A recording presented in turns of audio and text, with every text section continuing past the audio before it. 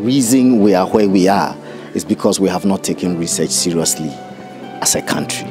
You know, all of the developments that you see all over the world, the countries that you call developed countries, have developed because of research, because of improvements in technological know-how, and etc., etc. And all of those have arisen as a result of research. So in other words, research is what has underpinned all of their development efforts. So if we too want to move forward, we need to take research very, very seriously. Already the African Union recognizes that, and that is why the AU says that every African country should allocate at least 1% of its GDP towards research. So that answers it. Okay. Can we have a sense of the government's commitment towards improving either the lives of researchers so that they can better do their work, or towards improving research in general so that we can have better research outputs to transform the economy? Yeah, currently, as I speak with you, there is a memo in cabinet that we are discussing that aims to set up a national research fund. Okay, you remember that the past government had a running battle with UTAG, University Teachers Association, where it said it wanted to scrap the book and research allowance that was given to lecturers for research. That became a thorny issue in our country. And so we said that when we come to power, we will maintain the book and research allowance for lecturers. But in addition to that, set up a national research fund, which will be responsible for funding cross-cutting research. Okay, when I talk about cross-cutting research, for example, if there is an outbreak of, say, Buruli ulcer in Ghana, and then you need your scientists to come around and tackle Buruli ulcer and do the research that will give you an antidote to Buruli ulcer and so on. Those kinds of research, even research on sanitation, on all of the problems that are national in nature, those ones ought to be funded by a national research fund. And many serious countries across the world have a national research fund, but we don't have it. You know, it's only the individual researches that are conducted by lecturers and people in research institutions, and that is not enough to feed into a national research agenda. So to underline our seriousness about research as a basis for development, very soon government will announce this national research fund that will make available money, you know, for cross-cutting research. Okay. Honorable, how soon should we expect this, and then how much money should we be looking at? Well, as I said, it's a matter that is in cabinet now that we are talking about, so which tells you that pretty soon it will be outdoored, and I'm sure the relevant ministers, which will be the Minister for Education and then the Minister for Environment, Science, Technology and Innovation, will be the ones who will formally announce to the Ghanaian people, and that would also come with how much money is involved and the parameters for executing the fund and etc. etc. Okay. So I'll ask my final question. During the conference, you made a promise to the CARLIGH Ghana, which is the Consortium of Academic and Research Libraries, that you'll be their spokesperson. What exactly should we expect going forward, or how exactly are you going to really push their agenda forward so that it becomes prime on the table wherever we find ourselves or in every discussion? Well, as much as they themselves want to push their agenda, you know, an advocate can only do so much, but the bulk of the effort ought to be by the practitioners themselves, the people who are in the industry. So to the extent that they themselves are willing to come up with innovative ideas on how we will improve the library environment in our country and make the library system a mainstream part of national development efforts.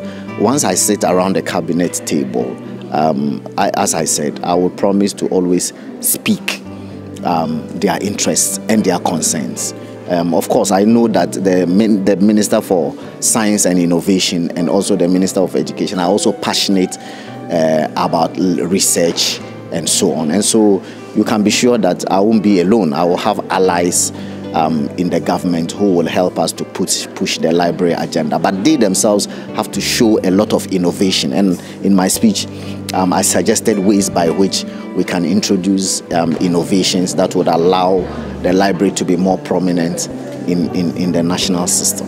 Any final words or advice for librarians or for libraries to really move libraries forward and make it more? My advice to libraries and librarians is for them to make the library environment very conducive and serene, that allows people to feel comfortable in there and to be able to come and do their research. That's number one. Number two, I also said that it is important that they find a way to let the world know the store of knowledge that they hold. You see, because if people don't know what is there, they won't even come there in the first place. So they should find a way, the way that we as academics are always told that we should take our gown to town. They should also bring the library to town, you know, and allow people to be able to interact with the library system and know what is there. So what has CARLIGH really been doing all these years in terms of trying to build capacities for the librarians and all those who find themselves in the library profession? Well, CARLIGH was set up primarily to provide access to academic and scholarly resources for tertiary institutions and research centers in Ghana. We recognize that with the advent of the internet, most people erroneously think that they can just go on the internet and find popular resources.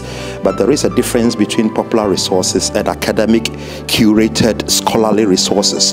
And we also realize that it is a challenge for most individual institutions to go directly and buy a database from a provider. It is too expensive. So what CARLIGH has succeeded in doing is to form this consortium, bring all of us together under the same umbrella with the view to negotiating with these publishers and then providing access to these scholarly resources at an affordable rate for academic institutions in Ghana. So that is what we have been devoted to doing. CARLIGH brings together both the public universities as well as emerging private universities, because we recognize that they also have a role to play in the socioeconomic development of the country. And through this platform, we have been able to provide access to resources which otherwise we wouldn't have had access to support the core mandate of our institutions, which is teaching, learning, and research. Okay. So with all these achievements, what is the way forward? What is the next big thing that CARLIGH is looking at achieving, or what do you really plan to do? Well, we recognize as a consortium that traditionally our focus has been on supporting teaching and learning to the neglect of research.